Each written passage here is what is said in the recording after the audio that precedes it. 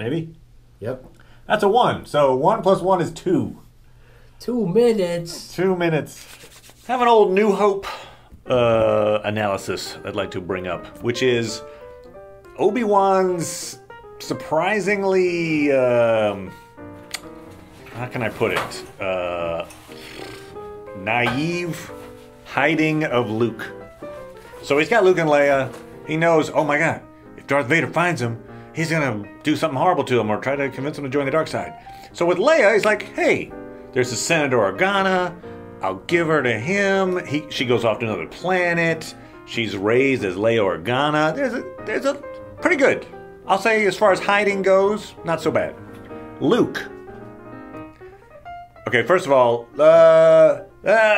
keep the same name. Nah, that's the last thing they'd look for would be another Skywalker. I mean, who would be that dumb to keep the same name? So that's, it's like reverse psychology.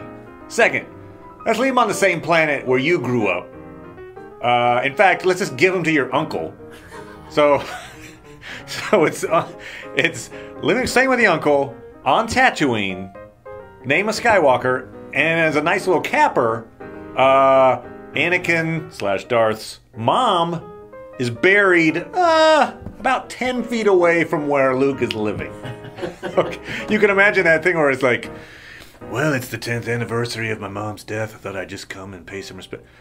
Who's that little guy next to you? And why is the Force radiating off him and giving me a headache? This is Luke Skywalker. I don't know. Anyway, Dork Lords, that's your Star Wars goodness for the day.